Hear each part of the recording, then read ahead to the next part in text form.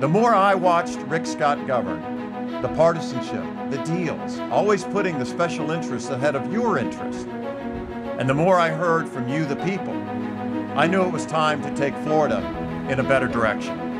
By leading on the things that matter to you, good schools, affordable health care, respect for our environment, dignity for our seniors, because that's who I am.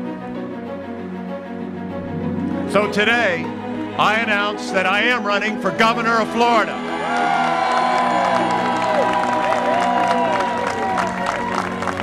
And we will set a date. By 2020, we want to be in the top 10%, not just in America, Charlie, but in the world, in reading, math, science, and technology.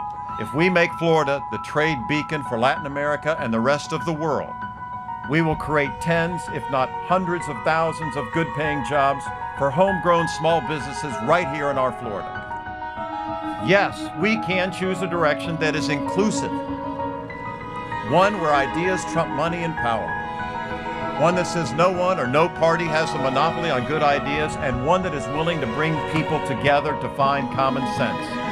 The principles that unite us as Americans and Floridians will always be more compelling than the issues that will ever divide us. God bless you, God bless America, and God bless our beautiful Florida. Thank you so very much.